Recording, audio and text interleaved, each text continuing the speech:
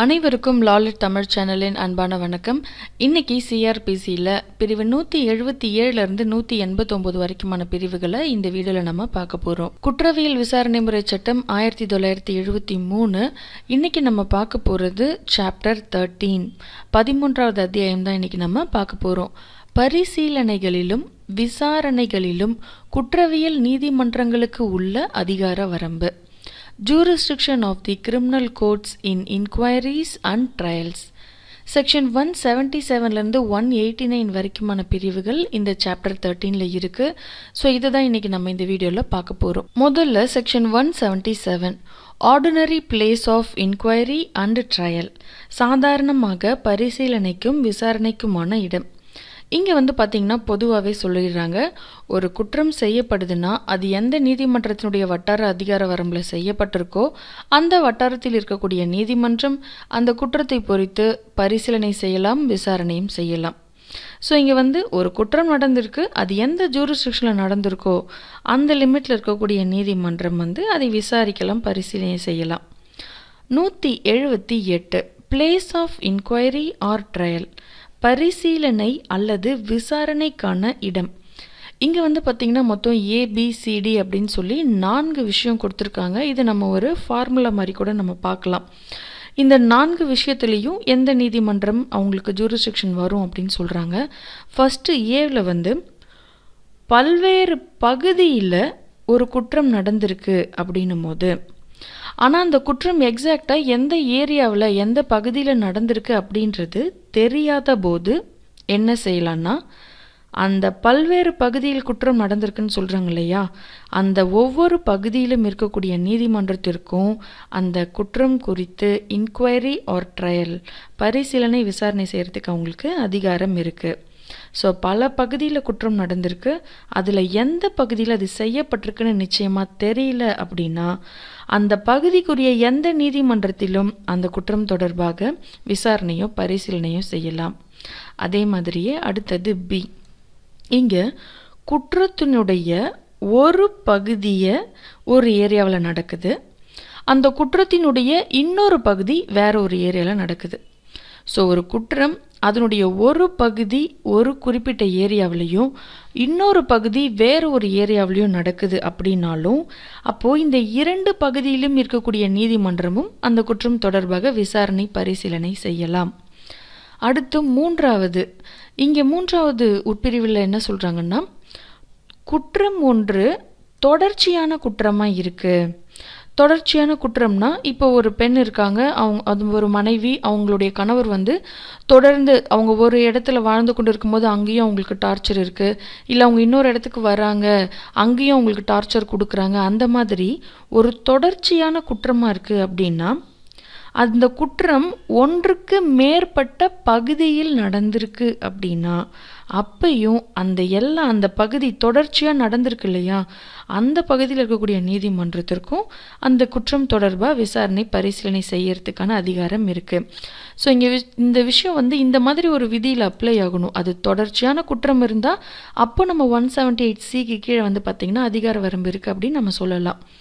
அடுத்தது லாஸ்ட்டாக D. இந்த உட்பிரிவில் என்ன சொல்கிறாங்கன்னா, ஒரு குற்றம் அது பல பகுதிகளில் செய்யப்பட்டிருக்கு, பல செய்கைகளை கொண்டதாக இருக்குது அப்படின்னா, அந்த குற்றம் பல பகுதிகளாக இருக்குது, அந்த பல பகுதிகளில் அது பல செய்கைகள் கொண்டதாகவும் இருக்குது. ஒரு இடத்துல அவங்க பிளான் பண்ணியிருக்கலாம், இன்னொரு இடத்துல விஷத்தை வாங்கியிருக்கலாம், இன்னொரு இடத்துல அந்த விஷத்தை கொடுத்துருக்கலாம், அதன் மூலமாக இன்னொரு நபர் அந்த இடத்துல இறந்துருக்கலாம். ஸோ இந்த மாதிரி அதனுடைய அந்த குற்றத்தினுடைய ஒவ்வொரு பகுதியே நிறைய இருக்குது, பலவாறாக இருக்குது. ஸோ அது 4, 5 இந்த மாதிரி நிறைய இருக்கலாம். அதுக்காக அவங்க செய்யக்கூடிய செய்கைகள் பார்த்திங்கன்னா நிறையவும் இருக்குது. அப்படி இருக்கும்போது அந்த ஒவ்வொரு பகுதியிலும் இருக்கக்கூடிய எந்த ஒரு நீதிமன்றமும், அதாவது குற்றம் தொடர்பாக அவங்களுக்கு அந்த லோக்கலில் அதிகார வரம்பு இருக்குது அந்த குற்றவியல் நீதிமன்றத்துக்கு அப்படின்னா அவங்க இந்த விசாரணையை அல்லது பரிசீலனையை செய்யலாம். ஸோ 178 பொறுத்த வரைக்கும் பார்த்திங்கன்னா அந்த குற்றத்தினுடைய பகுதி எங்கே நடந்திருந்தாலும் சரி அங்கே இருக்கக்கூடிய நீதிமன்றத்திற்கும் அது சம்பந்தமான இன்கொயரியோ ட்ரையலோ நடத்துறதுக்கு அதிகாரம் இருக்குது. அடுத்து section 179 offense triable where act is done or consequence ensues. செய்கை ஒன்று செய்யும் போது அல்லது பின்விளைவு அடுத்து நிகழும்போது குற்றம் விசாரணை செய்யத்தக்கது என்பது. இப்போ நான் ஒரு உதாரணம் முன்னாடியே சொல்லிடுறேன், ஜஸ்ட் இந்த செக்ஷனை அண்டர்ஸ்டாண்ட் பண்ணுறதுக்காக சொல்கிறேன். இப்போது ஏன் ஒரு இடம் இருக்குது, அந்த இடத்துல ஒரு நபருக்கு ஒரு பொருள் கொடுக்கப்படுது, அது ஒரு நச்சு பொருள் அல்ல ஏதேனும் ஒரு விஷத்தன்மை இருக்கக்கூடிய ஒரு பொருள் ஏன்ற இடத்துல வச்சு தான் கொடுக்குறாங்க.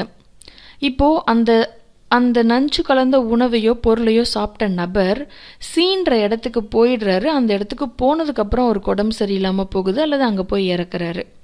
ஸோ இப்போது ஏன் ஒரு இடம், அங்கே ஒரு செய்கை செய்யப்படுது. சீன்ற இடம், அந்த செய்கையின் பின்விளைவு கான்சிக்வன்ஸாக அந்த இடத்துல தான் அவருக்கு நோய்வாய்ப்படுறாரோ இல்லை மரணமாகிறாரோ, ஸோ இறந்துடுறாரோ, அது சீன்ற இடத்துல நடக்குது.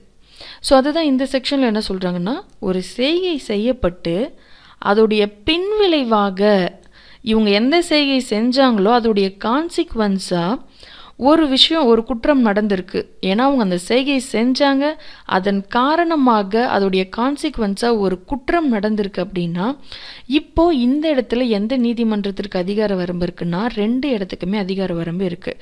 ஸோ அந்த செய்கை செஞ்சாங்க இல்லையா, அந்த இடத்தினுடைய அதிகார வரம்புள்ள நீதிமன்றத்துக்கும் அதே மாதிரி பின்விளைவாக அந்த நபர் எந்த இடத்துல மரணமற்றாரோ அல்லது அவருக்கு எந்த இடத்துல நோய்வாய்ப்பட்டாரோ அந்த இடத்துல இருக்கக்கூடிய நீதிமன்றத்திற்கும் இந்த வழக்கு சம்பந்தமாக பரிசீலனையோ விசாரணையோ மேற்கொள்வதற்கு உரிமை இருக்குது.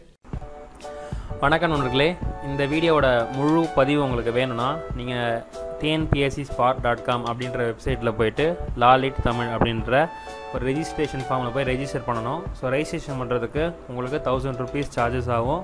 நீங்கள் 1000 rupees நீங்கள் பே பண்ணிங்கன்னா உங்களுக்கு ஒரு வருட மெம்பர்ஷிப் கிடைக்கும். அண்ட் தென் உங்களுக்கு நாங்கள் ஒரு பாஸ்வேர்டு அனுப்புவோம். அது மூலமாக நீங்கள் எங்கள் வெப்சைட்டில் போய்ட்டு இந்த லாலிட் தொடர்பான அனைத்து வீடியோக்களும் உங்களால் முழுமையாக பெற முடியும்.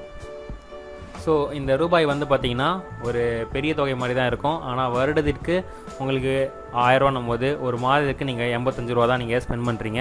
ஸோ வாரத்துக்கு உங்களுக்கு 3 வீடியோக்கள் கிடைக்கும். இது மூலமாக நீங்கள் சட்டத்தை முழுமையாக தெரிஞ்சுக்கலாம், முழுமையாக தெரிஞ்சு பயனடையலாம். இந்த வீடியோ பார்த்தமைக்கு மிக்க நன்றி. இந்த வீடியோ பிடிச்சிருந்தா ஷேர் பண்ணுங்கள், சப்ஸ்கிரைப் பண்ணுங்கள், லைக் பண்ணுங்கள், உங்கள் நண்பர்களுக்குமே ஷேர் பண்ணுங்கள். ஸோ அவங்களும் சட்டத்தை எளிதாக கற்றுக்கிறதுக்கு இது ரொம்ப உதவியாக இருக்கும். இங்கே இருக்க நம்ம ஃபேஸ்புக் ஐடி ஃப்ரெண்ட் ரெக்வஸ்ட் விடுங்க. எப்போவுமே சந்தோஷமாக இருங்க. உங்களை நெக்ஸ்ட் வீடியோ நான் மீண்டும் ஒரு புது விஷயம் சந்திக்கிறேன். நன்றி நன்றி நன்றி.